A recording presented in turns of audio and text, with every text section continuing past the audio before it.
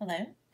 In this video, we're going to talk about a topic that's near and dear to my heart, and that is finishing the Knewton homework assignments on time. So I consider the Knewton homework assignments the heart and soul of what you learn in the course, and how well you do on Knewton and how much you master Knewton will definitely translate into how successful you are in the entire course. So if you can get to 100% mastery on all of the homework assignments before the due dates, that is usually a wonderful indicator that you will finish the course successfully. And so my goal is for every single student to do that. So let's talk about how we can do that. Here is a layout of the entire course homework assignments. And Knewton gives me, I don't think it gives you, which is odd because I would think that they would really want to give you more than they would want to give me the estimate for the amount of time that you should spend on a particular assignment. Now, I will say that these estimates are based on all Knewton students who take this statistics course and who work these particular problems. And so that isn't going to apply directly to Austin Peay students, but we'll translate it.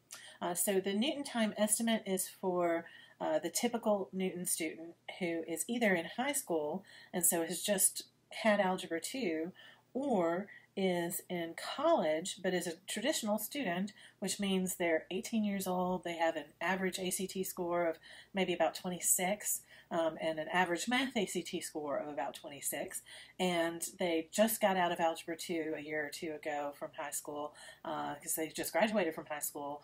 And if that describes you, if you are had a math ACT and an overall ACT of 26, and you just got out of high school and you're just entering college, if all of those things are true of you, then this is the category you need to be in. So I would look at the maximum to make sure you allow the maximum time. But if that doesn't describe you, which it doesn't describe the majority of Austin Peay students, especially Austin Peay at Fort Campbell students, then where we need to be is this column.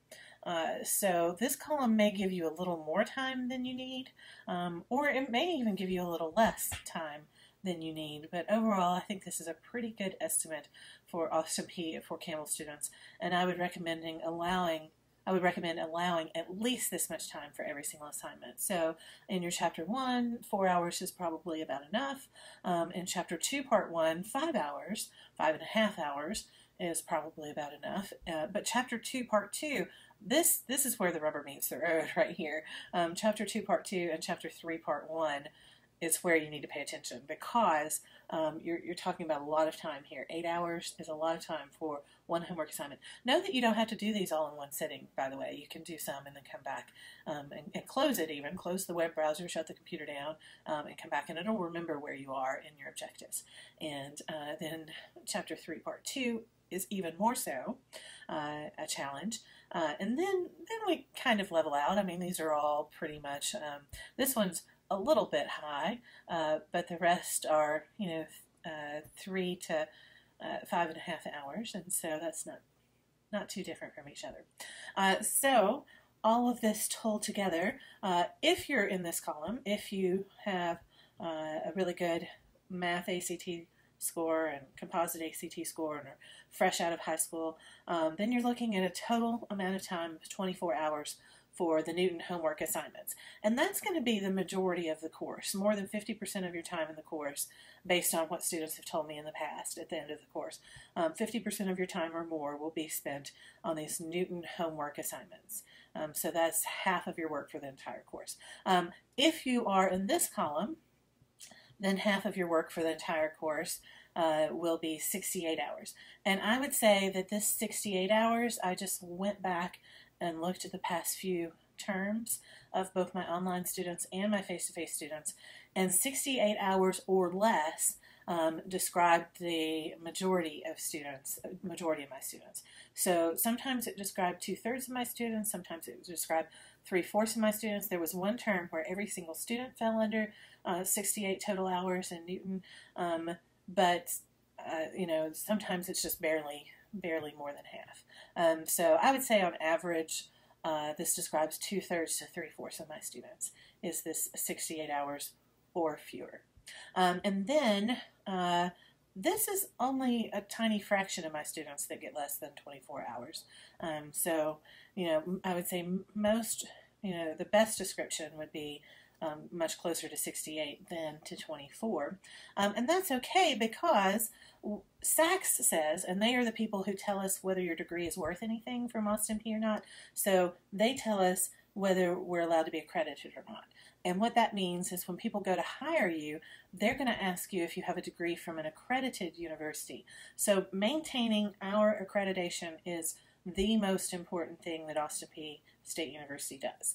And so this is non-trivial right here. They tell us, they dictate to us that a 3 credit hour course must have this amount of time to complete the course.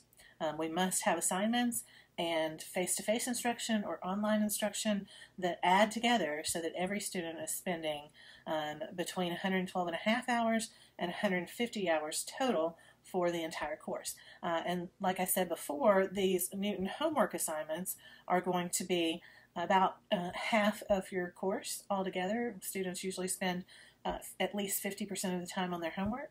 So if you're doing 68 hours on average, then you are right in the middle of where SACS tells us we need to be. So this is the perfect amount of required material that we have in order to meet the minimum SACS requirements and in order to keep your degree safe.